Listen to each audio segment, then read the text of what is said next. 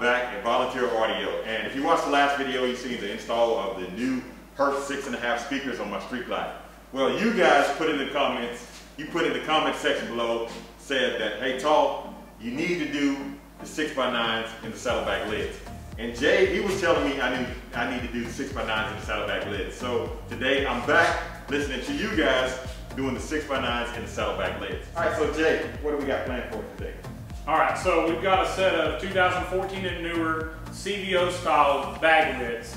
Then we're going to put a set of Hertz SX690NEO 6x9s in. Okay. We're then going to tune the amplifier for those and see how much extra added bass we get.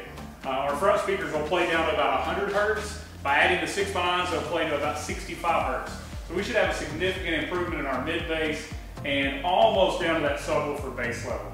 So it should sound a lot better. I think overall, Tall's gonna be very pleased.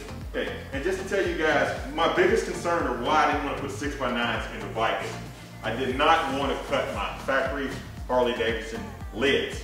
But we're not worried about that because Jay has a solution.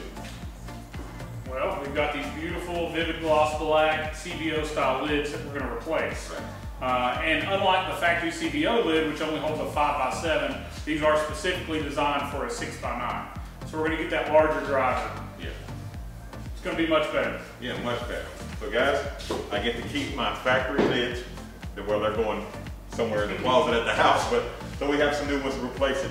And it's going to be a good install. So, enough talking for me. Let me get out of the way and let Jay get started on the bike. All right, let's get this front fairing removed.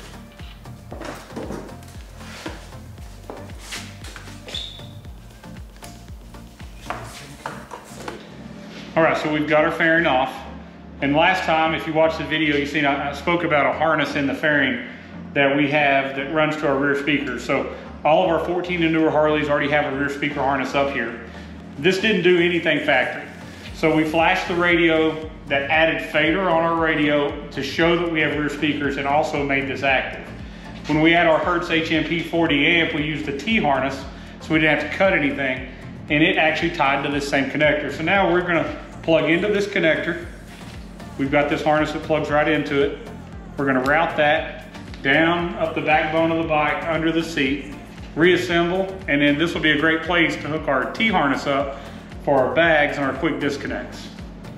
All right, so we've got our wire ran down the backbone and is zip tied in here. We're gonna reinstall our cover, and then we're gonna do our gas tank and get back to work on these lids.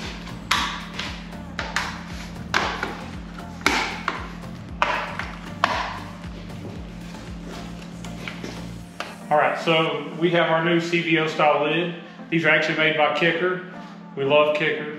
They make a great product, but in this case, we're gonna put some Hertz 6x9s in it. It's gonna use all of our stock factory hardware. It'll look like the original CVO grill, which I really like. It's gonna look like you spent a lot more money on your bike, and at the same time have a lot better speaker than if you would have bought the CVO with the boom audio. We're going to transfer this factory hardware over into it. All right, so for the people that have already had Hertz speakers before, this looks very similar to our Milli Pro 6x9, but it's completely waterproof, just as strong, actually more powerful as far as wattage, 260 watt 6x9, plays down to 65 Hertz. All right, so we're going to disassemble our lid off of our side bag. We're going to then take out, you're fixing to see me take out this original mechanism. We'll transfer it over to our new Kicker lids. Let's start taking it apart.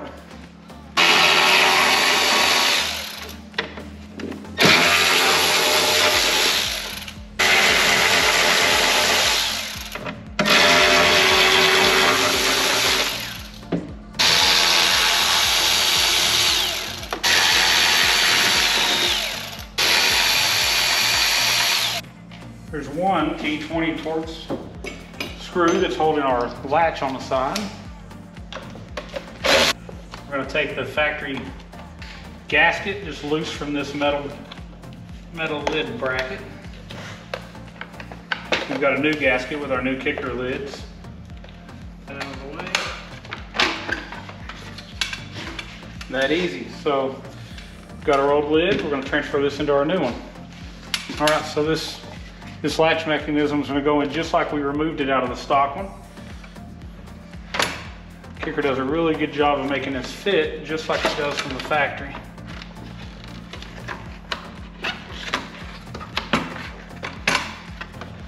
So we're underneath our outer perimeter screws. Let's make sure we line up here at the bracket. We're in place. Let's start putting some screws back in. You're just going to put 3 in. The 4th one's going to hold the bracket that goes on the back of the speaker.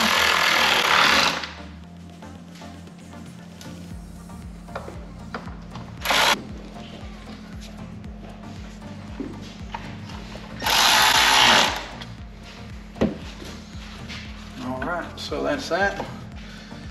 Let's put our handle back on and fish our speaker through.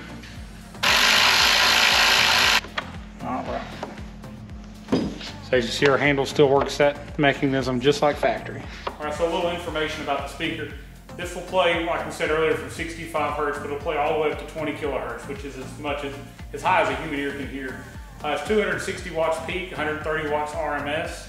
It has a 1.4 inch main tweeter and a 1 inch super tweeter with a 6x9 woofer. We're going to offer this on our website as a kit, both with the kicker lids and also with some lids from a company called Metro. So we'll have 2 different options for you, 2 different price points. Okay, let's take this Hertz speaker and we're going to fish it through the back side of the lid. We're going to keep our terminals toward the center of the lid for our wiring later. Already looks good. We're going to use the supplied hardware that came from Kicker to mount the speaker.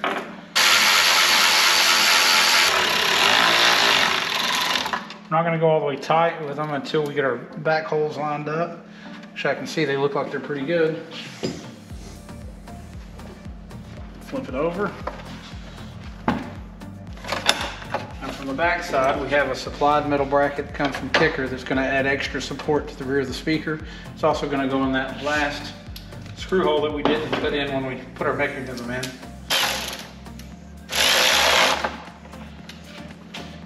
Alright, so Kicker gives you these small threaded inserts that go on the outside of the speaker. That's what's actually going to secure this bolt in the speaker to the lid.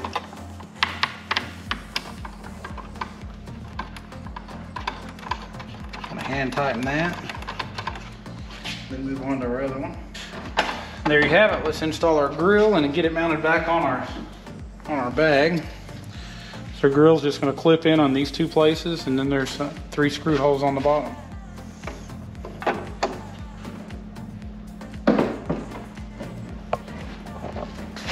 Connect your other connectors in here.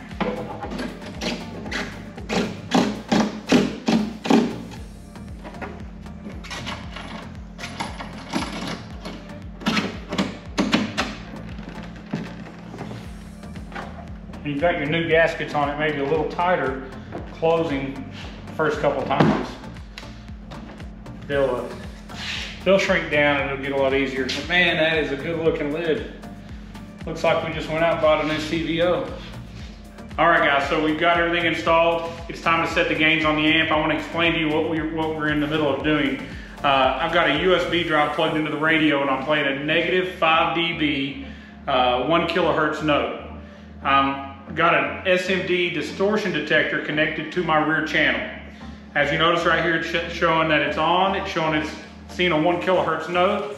I've got our volume turned up to where we've got 4 empty dots on the radio. We know we have a clean signal out of our radio all the way up to that point. So now I'm going to adjust the amp up till we see distortion, and then we're going to back it down. So if you watch the meter, as I turn it, you'll see that red distortion light comes on. I can back it down just till it cuts off. We want to get it right there. Now we're getting the maximum power out of this amplifier, a good clean signal so we don't blow our speakers.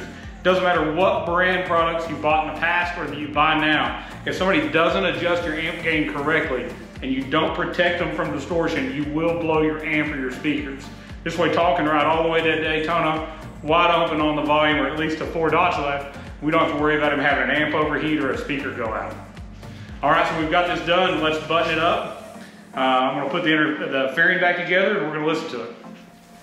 All right, so we got you put back together. All right, man. Let's get your reaction now. He's not heard it at all yet. Yeah. We have not played it any without recording, so this is going to be his actual live reaction. All right. Okay, guys, I'm excited about it. First of all, I have to say this. It looks fantastic. The grill, everything about it looks great. These lids look like CBO lids. Fantastic, looks awesome. So let me hear it. I'm excited to hear it. The 6.5 in the front sounded great, but this is going to add a little bit more bass. Now this is still copyright-free music, so. Oh yeah, guys, it's copyright-free music. Yeah, it's not good. We know that. We just want to let you hear the sound quality of the new system that he just installed on the bike. Here we go.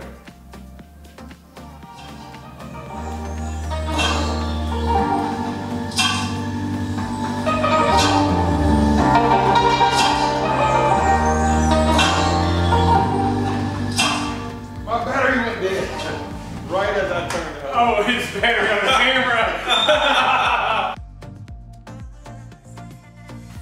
All right, guys, so while I was trying to film my first reaction, the battery actually died on the camera, but hey, it sounds amazing. It sounds amazing. Wait, can't go there yet. It sounds amazing. I'm gonna let you hear it. I'm excited about this. The 6x9 added so much more bass, and it's a fuller sound. It's like a surround sound, but enough talking. Let me let you hear it. Here we go. Start from the beginning.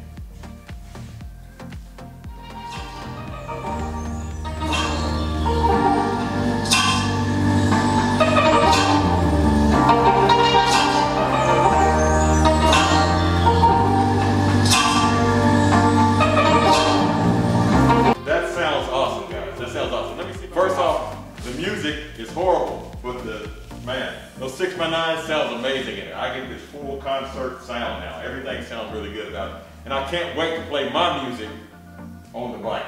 This copyright music, it stinks. So guys, I want to thank Jay from Volunteer Audio. He did a fantastic job again. Guys, last video we made, there was a few people that watched the video and reached out to him. Hey, seriously, he'll take care of you. Call Jay or check the website at volunteeraudio.com. Correct. Or you can call him. They can call you, right? Yep. You can call him. He spoke to a lot of them. Wait a second. Okay, wait a minute. You can call him at 1-844-30-AUDIO. 1-844-30-AUDIO. Guys, I want to thank you for watching. I'm going to do a walk-away video where I start the bike up and walk away with the sound. And that will be coming soon. And plus, if you're going to be down to Daytona, I'm hoping to get this posted before I go. If you're going to be down to Daytona, stop by and see the bike, and I'll turn the radio on for you. Thanks for watching, guys. If you like this video, give it a thumbs. Wait. I'll turn the radio on for you. I want to thank Jay again. Thank you, Jay. Thanks. All right, guys. I want to thank you for watching. If you like this video, give it a thumbs up. If you'd like to see more like it, please subscribe. Don't forget to hit the notification bell to be notified. Go to their channel, Volunteer Audio on YouTube, and check out all their installs and see the longer version of this video. And hey, again, thanks for watching. Don't forget to like, share, and subscribe. And as always, have a blessed day.